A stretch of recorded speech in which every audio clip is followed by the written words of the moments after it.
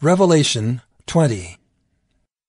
Then I saw an angel coming down from heaven, holding in his hand the key to the bottomless pit, and a great chain. And he seized the dragon, that ancient serpent who is the devil and Satan, and bound him for 1,000 years, and threw him into the pit, and shut it and sealed it over him, so that he might not deceive the nations any longer, until the 1,000 years were ended. After that he must be released for a little while.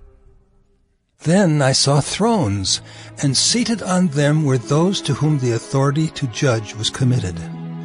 Also I saw the souls of those who had been beheaded for the testimony of Jesus, and for the word of God, and those who had not worshipped the beast or its image, and had not received its mark on their foreheads or their hands.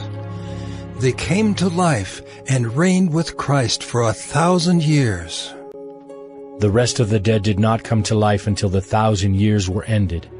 This is the first resurrection. Blessed and holy is the one who shares in the first resurrection. Over such the second death has no power, but they will be priests of God and of Christ, and they will reign with him for 1,000 years. And when the 1,000 years are ended, Satan will be released from his prison, and will come out to deceive the nations that are at the four corners of the earth, Gog and Magog, to gather them for battle. Their number is like the sand of the sea. And they marched up over the broad plain of the earth, and surrounded the camp of the saints and the beloved city. But fire came down from heaven and consumed them. And the devil who had deceived them was thrown into the lake of fire and sulfur, where the beast and the false prophet were, and they will be tormented day and night forever and ever. Then I saw a great white throne, and him who was seated on it. From his presence earth and sky fled away, and no place was found for them.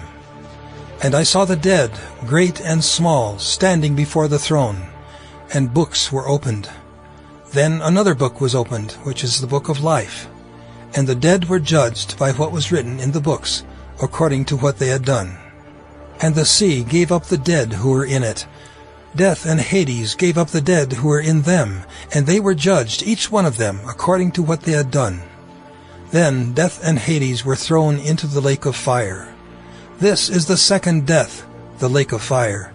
And if anyone's name was not found written in the book of life, he was thrown into the lake of fire.